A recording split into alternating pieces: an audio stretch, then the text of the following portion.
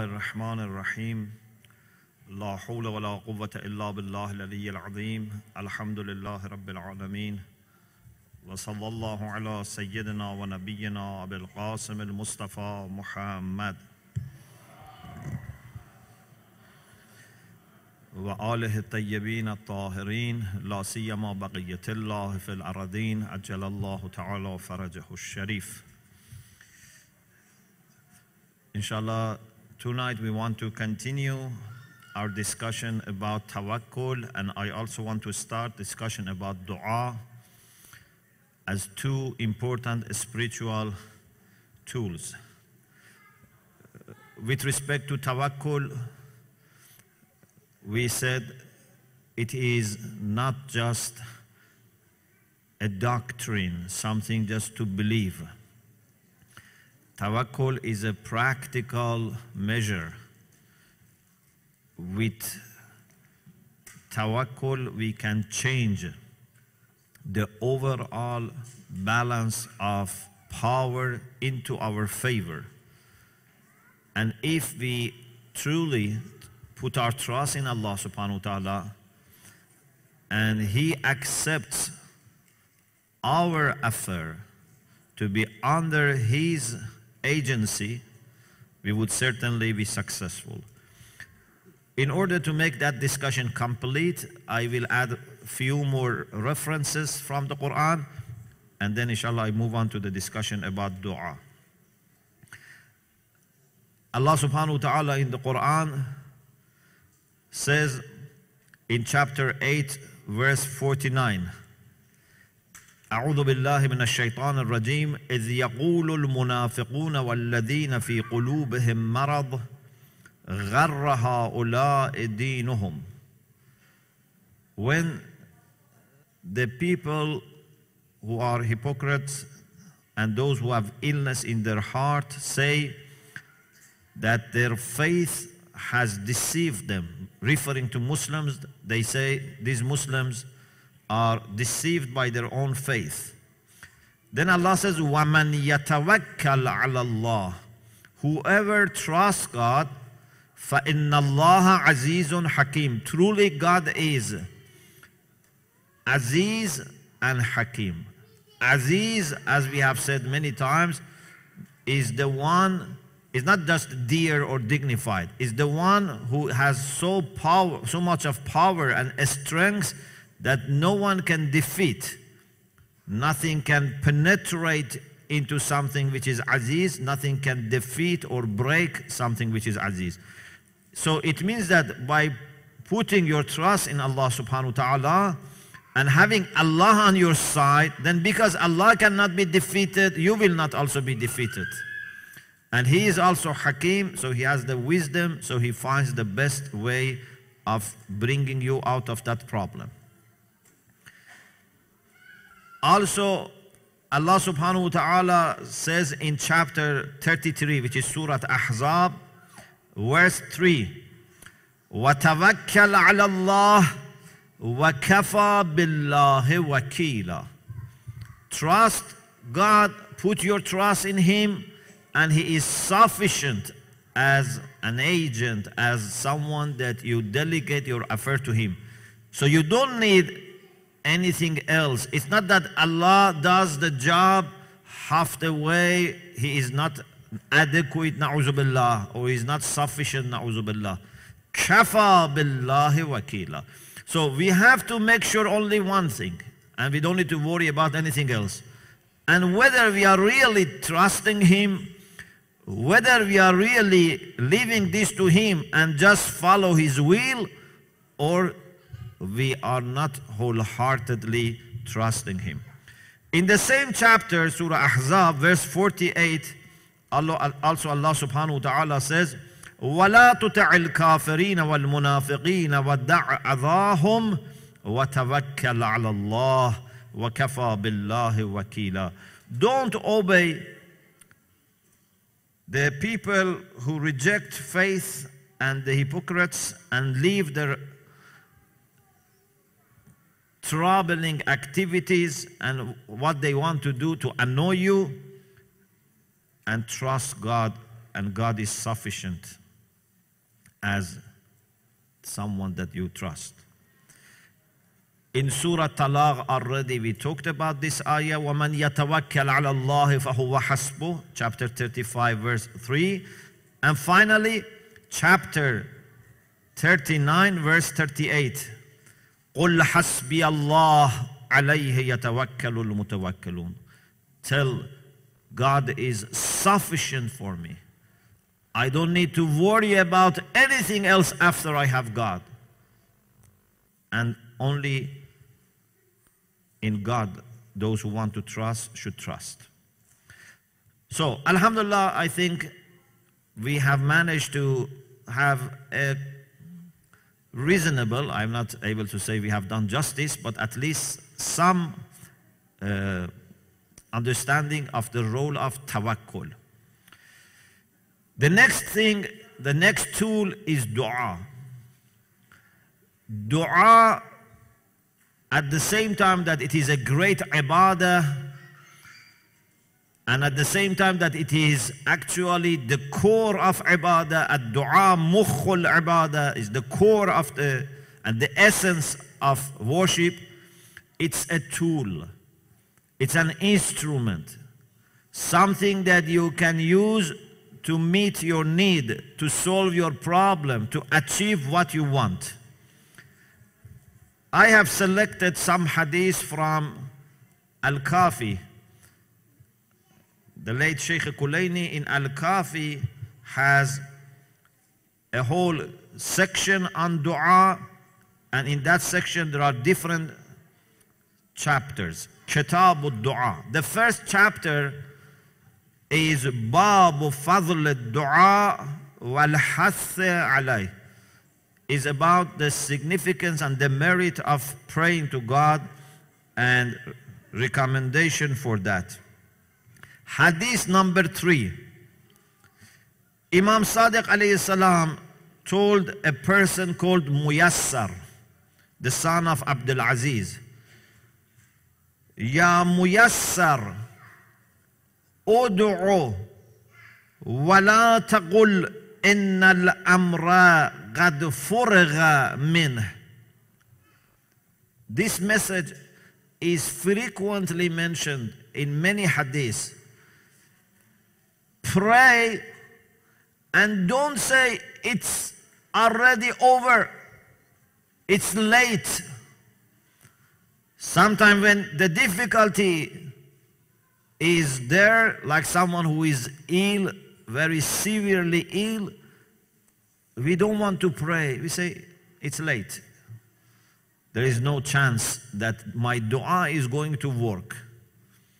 Or when the problem is, big, huge, you say, no, how can my dua change it? It's finished. I am destroyed. Imam Sadiq says to Muyassar, Ud'u wa la taqul inna al-amra qad furigha min. Do pray and don't say this is over, this is already finished.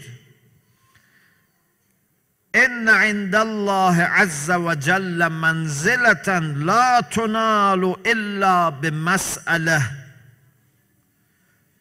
Truly, Allah subhanahu wa ta'ala has a position, a rank for His servants that you can only reach through dua.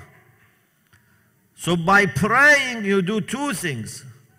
One is you get closer to Allah subhanahu wa ta'ala, you rise in your rank, and second, you get assistance from Allah for your problem.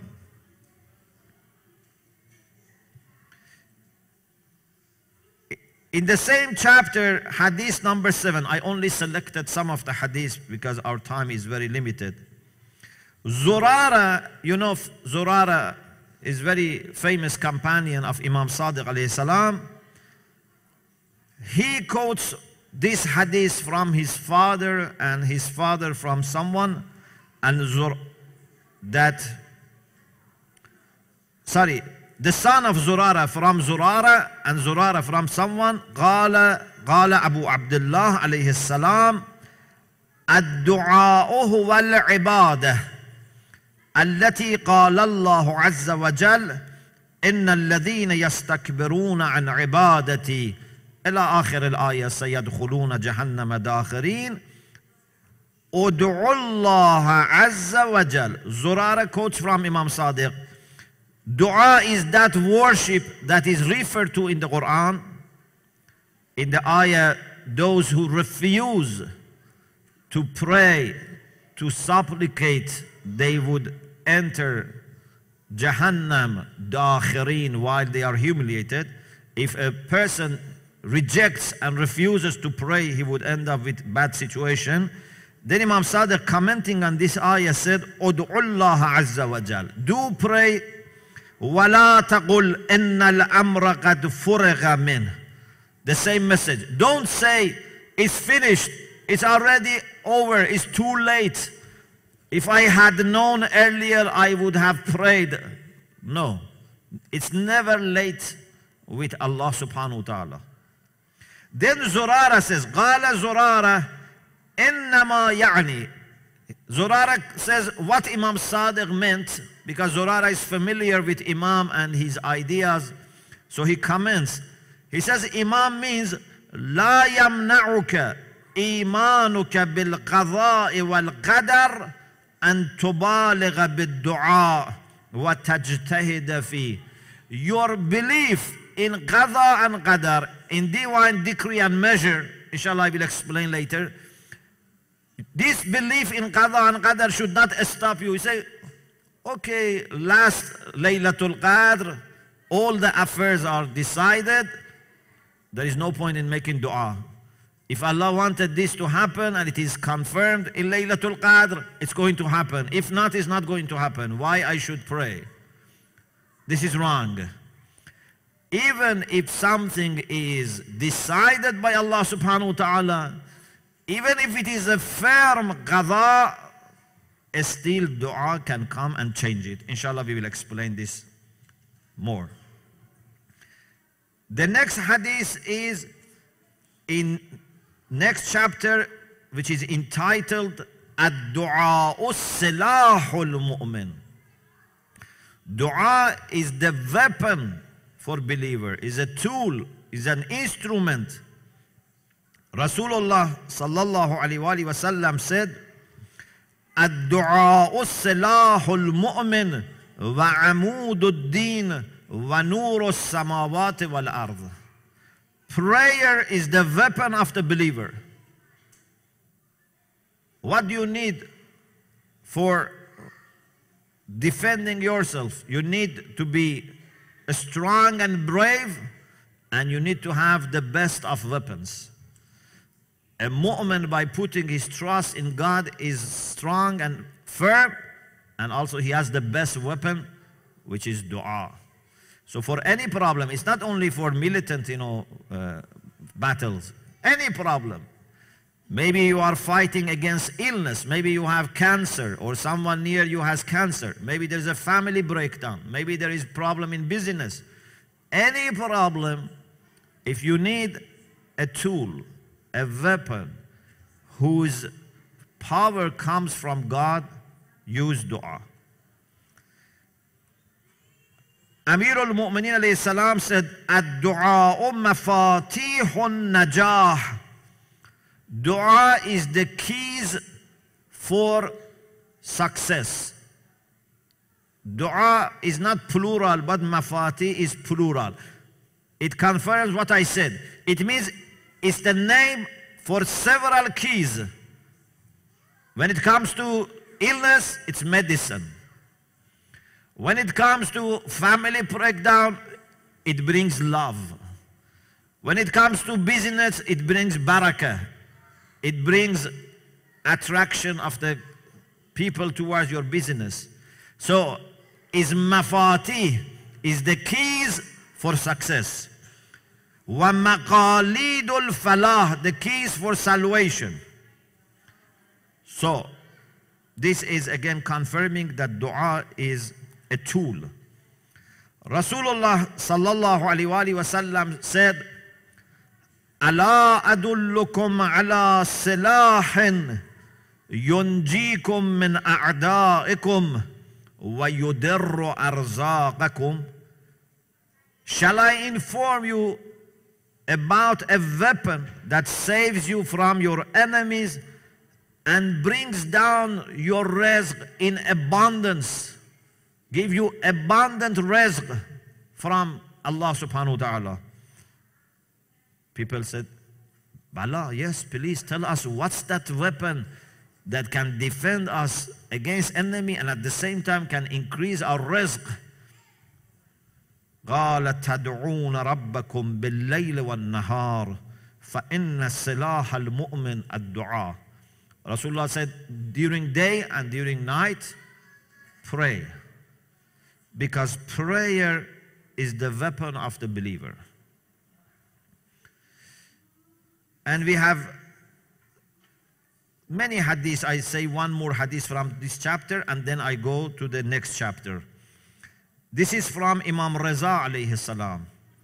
كان يقول لأصحابه. Imam Raza used to say to his companions, عليكم بالسلاح الأنبياء. You must use the weapon of the prophets. فقيل وما سلاح الأنبياء. Those companions said, what's the weapon of the prophets? What extraordinary weapon they had? قال الدعاء. Their weapon was nothing physical, nothing worldly. Their weapon was dua. You can be as powerful as Anbiya because you can use the same dua. It's just a matter of how much you put your heart in this dua. Then the next chapter is about a very important theological idea. باب أن الدعاء يرد البلاء والقضاء. Dua is able to remove calamities and stop them if they have not come. And also is able to stop qadha. I read for you some hadith and inshallah I will explain. For example, the hadith from Imam Sadiq alayhi salam. It is the third hadith in this chapter. إن الدعاء يرد القضاء وقد نزل من السماء وقد أبرم إبراما. Dua can stop qadha. Even if it is decided with your dua, you can manage to stop it. Even if it was firm. So before you make dua, the decision was, this is going to happen. This calamity is going to happen.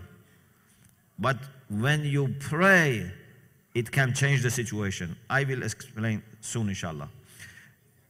Imam Reza alayhi salam narrates from his grandfather Zainul Abidin alayhi salam. إن الدعاء والبلاء ليترافقان إلى يوم القيامة. Prayer and calamities come together. When there are calamities, you have an option, and that is prayer. إن الدعاء ليرد البلاء وقد أبرم إبراما. Even if this calamity was fixed, was decided to happen, dua can come and override, can change the situation.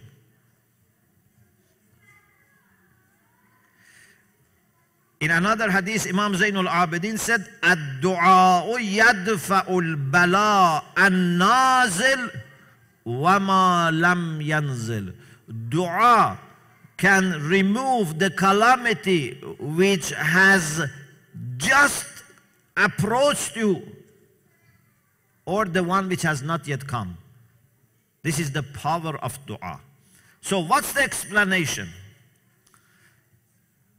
We have discussed this in details in aqaid discussions, but briefly, everything to happen needs completion of different factors, conditions, and lack of obstacles. So we should have all the requirements plus absence of all the obstacles. For example, if you want to have a good harvest, you have to prepare the soil, you have to do proper farming, you need to have good sunshine, good rain, and you should also make sure there are no germs or no insects that would damage. There would be no fire. Many barriers should be stopped. Many conditions have to be fulfilled. You should work hard so that you can have very good harvest. When the overall cause, which in philosophy we call complete cause, al-illatu tamma, is complete, the effect follows this. Philosophers say there is no way the effect would not follow the complete cause. لا يجوز تخلف المعلول عن علته التامة. When the complete cause is there, effect definitely comes. So, Allama Tabatabai rahmatullah alayhi and some other scholars say, when the cause is complete, this is the meaning of qada being firm. Allah's decree for this case is final. It would certainly lead to have that effect. But there is possibility of adding a new factor to this balance. So before dua, the overall balance of the factors was certainly leading to one conclusion. But with dua, you are bringing a new factor, a new element, and the conclusion can be something different. So don't be surprised how qada can change. This is very easy to understand if you are equipped with philosophy, because that qada was based on certain situation. It can change if the situation, by adding or removing some factors, change. Maybe a person was supposed to die in an accident, but by praying, his life can be extended. By sadaqah, his life can be extended. So without prayer, without sadaqah, without that new element, certainly he was going to be killed. But with prayer or with sadaqah, the situation can change. Qadar refers to different avenues which are possible. Qadar says, if you follow this route, you reach that conclusion. If you follow this route, you reach this conclusion. If everything is the same, but you have sadaqah, that's the result. And if you don't have sadaqah, that's the result. So qadar is multiple, and qada is the decisive result of each route, each path. So it's very common. It's very practical. It's not just an abstract idea. That by our prayer, we can change the situation. So it was qada al-mubram, it was a firm and decisive decree of Allah to go to that direction, which was not pleasant. It was going to create a calamity, but with your prayer you can bring it to this direction. This is the power of dua. So, as we have in our hadith, never think that it's too late to pray. Pray and be hopeful. Either Allah subhanahu wa ta'ala finds in your maslahah, in your interest, to grant you immediately, or it may take time, or if it is not maslahah, He will give you something much better in akhirah.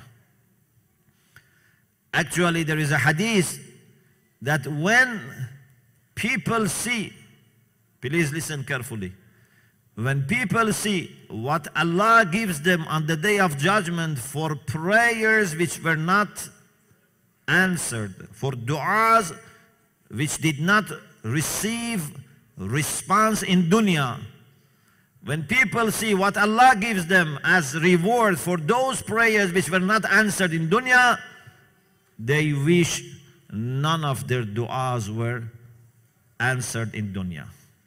They wish all their du'as were saved for akhirah.